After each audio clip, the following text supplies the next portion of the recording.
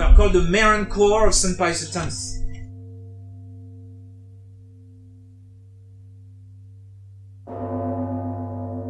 We remain until our last breath the children, the sons of St. Pius X.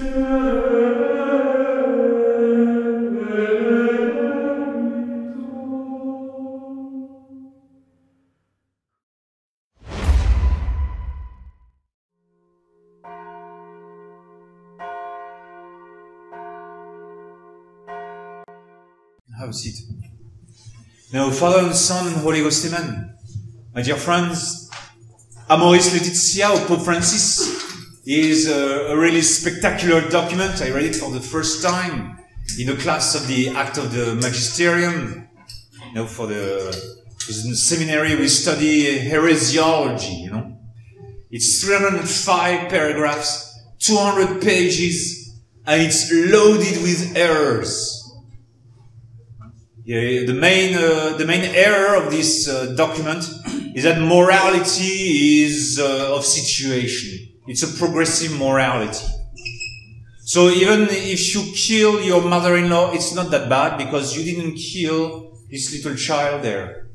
So you are better off killing your mother-in-law than this little child. It's a progressive, provisional morality. So that even if you are engaged in a homosexual sodomite union, Francis says we should accompany those unions pastorally, you know. Because even there's a beginning of morality. There's a beginning of being good, you know. So it's like the commandments of God: thou shalt not steal, thou shalt not take thy neighbor's wife, thou shalt not desire thy neighbor's wife, and so forth.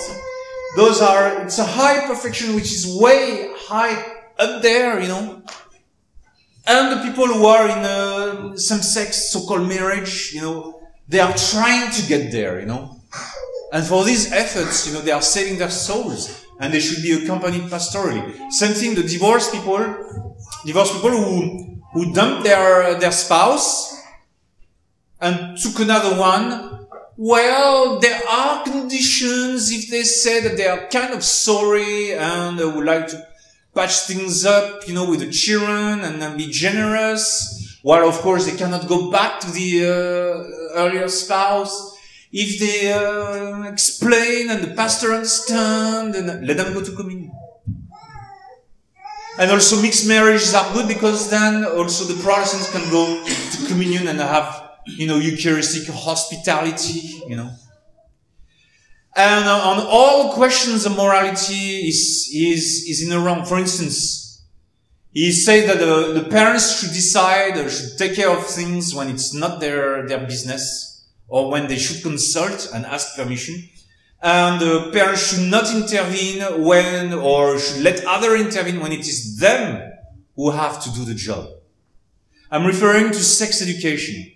Francis praises sex education in school, which is a disaster. You know.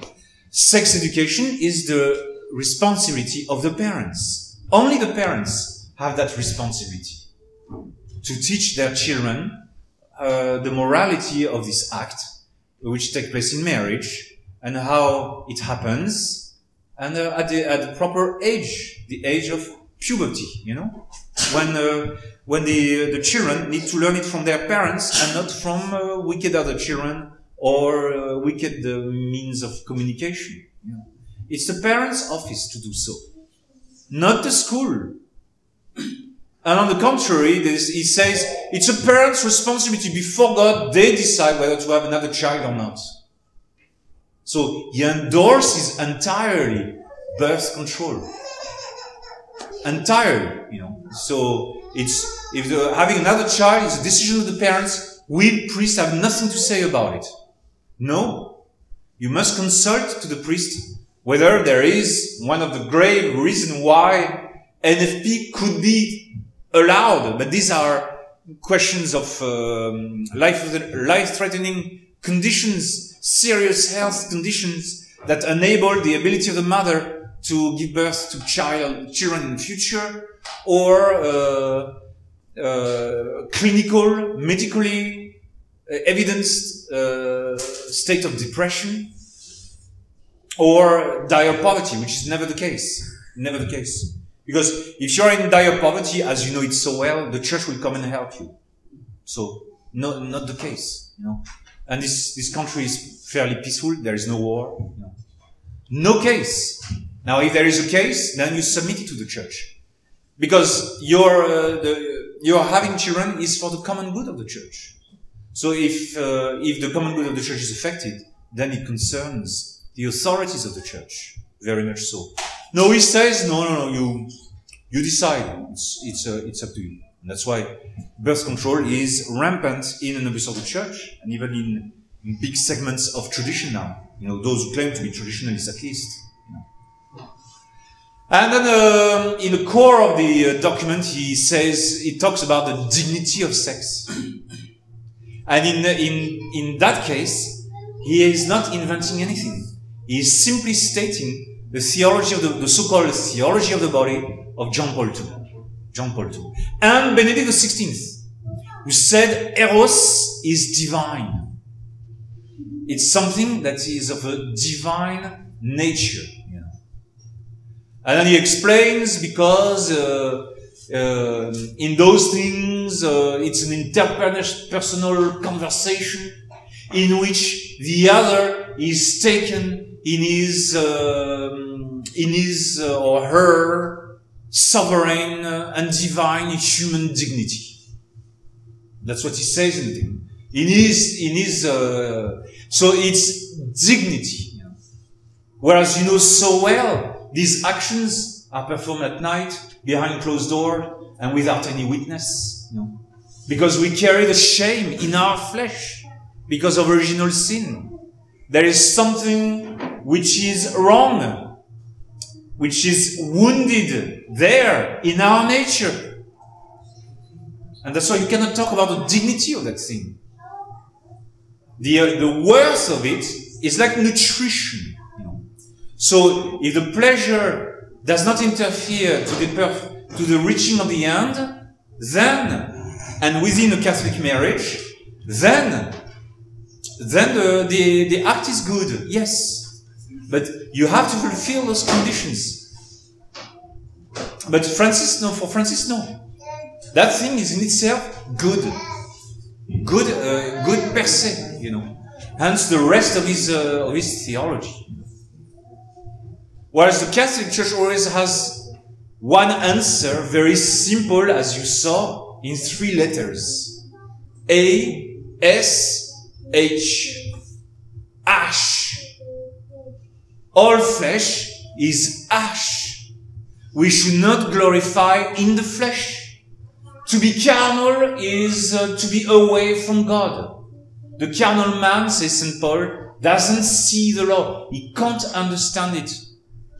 Our Lord repudiated the Jews, and the Jews repudiated our Lord, says Father Mainviel, a famous theologian from Argentina, because they were carnal. They have the spirit of Esau.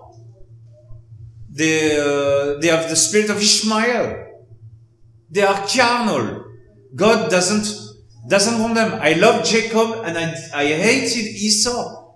Because Esau is carnal. He glorifies in the flesh. We are sons of the Spirit. Our Father who is in heaven, He is a Spirit. So whoever is of the Spirit has this sonship of the Father, crying, Abba, Father. So we must not glorify in the flesh. The flesh is ash, just a matter of time. Your bones, let alone your flesh, but your bones will disintegrate, will be turned into dust. So, just a question of time. What's the state of Father Suero now? What's the state of Mr. Teofilo Koyogi, who reposes the soul of which you can pray for because it's the anniversary just a few days ago. What's the state of their body? Well, we rather not think about it. But that's reality. It's a reality. And it's true. I am not lying to you. And this is what we need to know. If God decreed this law of mortality, it's because it is for our good. For our good, our humility. Because Adam committed the sin of pride. And so he has to go through this passage of death. We all have. Even our Lord went through it to enable us to escape it in everlasting life. So they are bathed in a total and complete lie. And that's why we cannot unite with this carnal, worldly church. We don't have the same direction. We don't have the same doctrine. We don't have the same morality. Their morality is horrendous. And that's why they fell into those horrible scandals, because those horrible scandals declare that they have subdued themselves, they have submitted themselves to the flesh. That's why in the Philippines, sodomy is rampant among the clergy. It's very big, It's massive in the Novus Ordo. And there was a book in France called Sodoma recently, just a few weeks ago. I'm not sure if I talked to you about it. It's about the open secret that in the world, the place where there are the biggest proportion of homosexual is the Vatican. Did the Vatican issue a denial of it? No, there was no denial. Because the book itself is a collection of interviews of high Vatican officials, monsignors, cardinals, bishops, who confess that either they are gays or that all their predecessors in the Vatican were gays. So it's an open secret. It's hardly a secret. Now, they don't want to talk too much about it because there is still a conservative wing in the Novus Ordo Church, of which the new SSPX now is belonging, because it seems, if Bishop Williamson is right, I think he's right, a Novus Ordo bishop is going to consecrate 2 bishops of the society. So they are uniting to that church. Not only there is a canonical problem, the jurisdiction of the Novus Ordo is illicit, it's still valid, but it's illicit. You cannot use it if you know it's bad. But secondly, there is this big problem. This big problem obliges us to separate, lest we have part to their torment, lest we have part to the punishments that go with falling under the slavery of the flesh. Hence, this fast of Lent, which enables the soul to fly away free from the slavery of the flesh.